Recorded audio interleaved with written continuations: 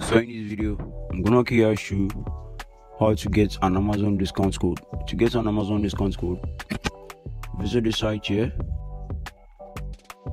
and here is it. So here is it. So you can get 15%. I think this one is out. Now I'll try the 15% discount code. And here is it. This code is active here. So what you have to do is simply copy the code, copy and go to websites. I'll also link the Amazon websites in the description below. What I recommend you guys doing is after copying the code, click on the website and you'll be direct to the right page here. So after you've copied the code, just simply head to the checkout section of it. Your purchase. Within your checkout section, you have to simply paste the code there at the coupon section to apply it a 15% of discounts.